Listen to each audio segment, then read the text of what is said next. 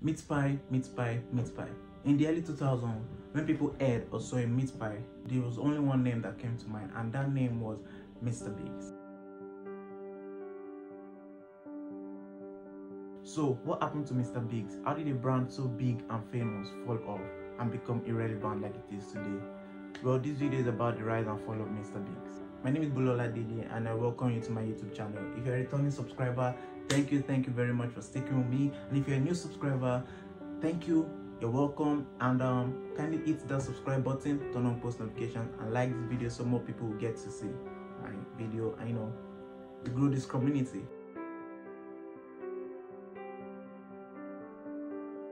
Mr. Bigg has actually been around for a while, since the 1960s actually. They started as a coffee shop in Kingsway department store in the 1960s. For those of you that don't know Kingsway like me, I don't actually know Kingsway until I actually researched Mr. Bigg.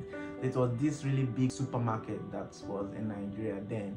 It's like the ShopRites that we have today and all that, but then it was Kingsway. Kingsway was the big brand, the big retail brand that we had, the big supermarket that we had there. And Mr. Bigg was just a coffee shop in those Kingsway department stores. In 1973, this Kingsway department, the coffee shops in the Kingsway department stores rebranded and called themselves Kingsway Rendezvous. And with time, gradually they transformed into what you know as Mr. Bigg's today in 1986. Mr. Bigg's is owned by UAC Foods, which is owned by UAC Foods, which stands for United Africa Company of Nigeria.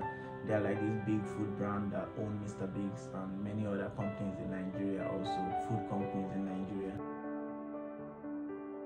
So when they became a proper brand in 1986, they franchised early. They adopted the old franchise business model early, and this led to a rapid expansion of the business across the country, over 100 locations, very fast in Nigeria, and this made it outshine its competitors. It made it dominate the quick service restaurant brand. Mr. Bigg's being the first quick service restaurant brand in Nigeria, and coupled with its rapid expansion due to its franchise business model and the great delicious food it was selling then, this made it quickly become Nigeria's #1 sweetheart brand for food. The first sign of trouble in Mr. Bigg's was when the quality of his products began to decline as his franchises grew rapidly, as it expanded rapidly, as it got new owners. The quality of his products began to decline. Customers began to complain about how bad the food had become. The food wasn't tasting as delicious as it used to taste no more. And for some reason, Mr. Bigg's management ignored all these complaints. They felt they were doing good enough and they need to improve their services.